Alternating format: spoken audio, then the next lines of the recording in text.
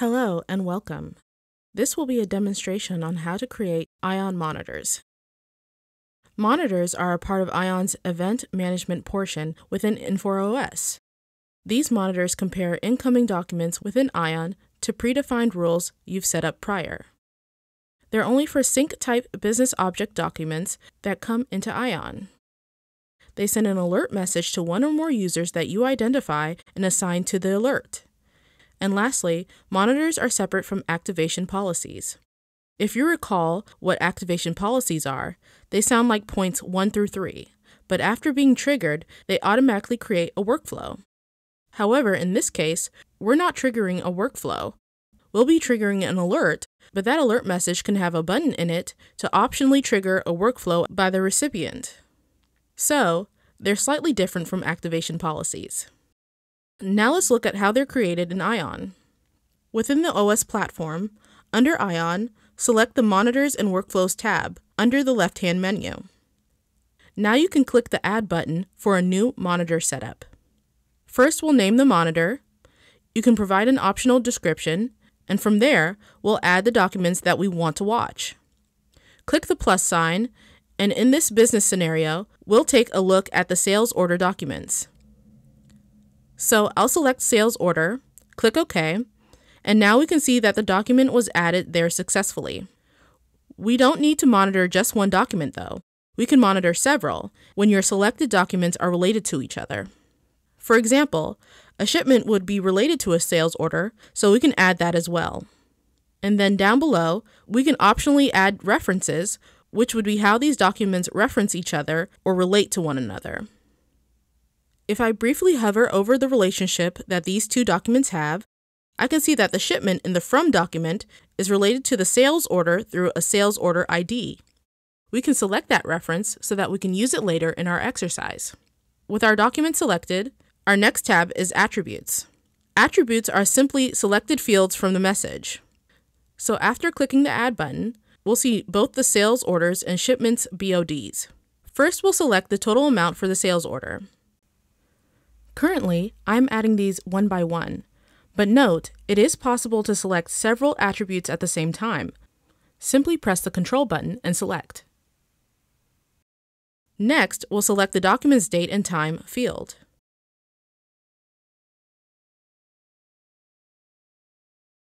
And lastly, we'll choose the backorder indicator field.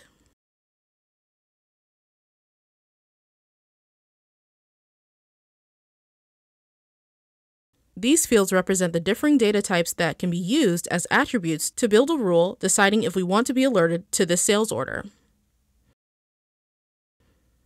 On the next tab, we'll set our conditions. We'll define our first condition as a mount condition, and you can see under Types, we can decide to select a value comparison, where one attribute is compared to a value, a date and time check, where we can compare if a date and time field has been selected, and I can select attribute existence if we want to confirm that an attribute exists in the message at all. We'll select the value comparison type and the amount field that we've chosen on the previous tab, and we'll use the math operator greater than and choose a value of 1,000. So our first condition is set to if the sales order is over $1,000. The next condition will be our date condition, so we'll select the date and time check type.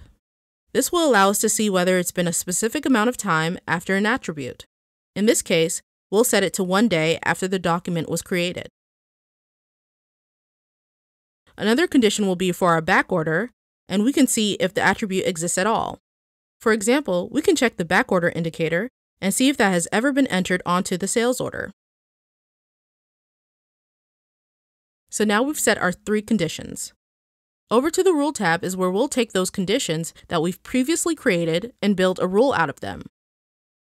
Listed are 3 different rule types. If a value changed, using the value change rule type and the total amount attribute, we can see if someone changed a value from a previous version of this sales order to the next version. For instance, a sales order was created possibly with the value of $1,000, and then later a change was made to the sales order in which the total amount changed to $1,010. From there, we could watch to see if it changed by a certain amount over a certain time frame. Another rule type is the document overdue. For example, if the sales order came out, but then the shipment message didn't come within 30 days of the sales order being created, I could be alerted to that instance. So we can be alerted if a document doesn't get produced and is overdue based on the relationship to the first document. The last type is the condition-only type, and that's where we can just choose one of these conditions, for instance, the amount condition, and in this case, that will be the only condition we'd want to watch. Additionally, we can also combine conditions. Under the Conditions tab, let's create another condition and call it Both for simplicity, which we'll set to a combined type. And if the sales order is over $1,000, or if the back order indicator exists, we'll be notified. Once created, under the Rules tab, we can create a new rule with the condition-only type. And now with the Both option, we can combine two conditions in an and/or relationship and be notified about that.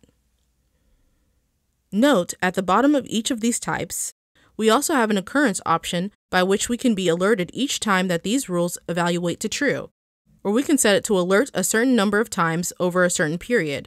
For instance, we can select 5 times over a week, and only when it has occurred 5 times, then we'll be alerted to the condition. For this scenario, we'll keep it simple with the each time occurrence. And now we'll navigate to the Alert tab, which is where we define the message that's going to be sent to the user. The message can say, "You have a sales over $1,000. We can even put in a variable to specify the actual total amount from the document. Also, you can add translations for this message by selecting the highlighted button to the right. Also, we can create a due date for the benefit of escalations and reminders. For example, we can set the due date to 30 days since the time the alert was created. Let's leave that as the default, and we'll elaborate further on. Next is the Distribution tab, where we decide who the alert is distributed to. After clicking the plus button, we can choose a group of people, a particular user, contact, or email address. The most common use case is a group, which is based out of our OS security system. In our case, we can select a group that has been defined there, click OK, and now we'll see it listed. We can continue to add other groups or users, as many as needed. But the main reason we suggest using a group is that within Infor's OS security service, you can control who's in that group through the list of users there. So you wouldn't have to keep updating the monitor and changing user IDs or email addresses every time someone changes positions within the company, chooses to leave the organization, etc. In that case, you would not need to manage those names right inside the monitor definition. You can manage that in the OS security system. Next, Drillbacks is a section where we can create a link back to the sales order directly within the alert that was set. After clicking the plus sign, we can select the system application that's sending the sales order, for example, Infor M3, and then we can select the sales order drillback under View and enter in the values that are required by M3 to link back to that document. We can pull them from the document being monitored, or we can hardcode those values in here. Now, under the Escalations and Reminders tab, which we discussed briefly prior, we can click the plus button and define an event that would cause somebody to either be reminded about this alert or for it to be escalated to another user. For example, if this wasn't assigned to a user within a certain amount of time after the creation date, or if it wasn't completed, as in a user clicked the Done button in the Alert user interface, either before the due date that was previously entered, i.e. 30 days after the creation, as we've previously set under the Alert tab, or on the due date, or even a certain amount of time after the due date. In our example, we'll set it to 7 days after the creation date and save the event details. This will create an escalation, and it will escalate to one manager level above whoever it was assigned to, which can be managed within the Infor OS security section. Also, we can keep creating these events, sending different types, either escalations, reminders, or even reassignments to other users based on the rules defined here.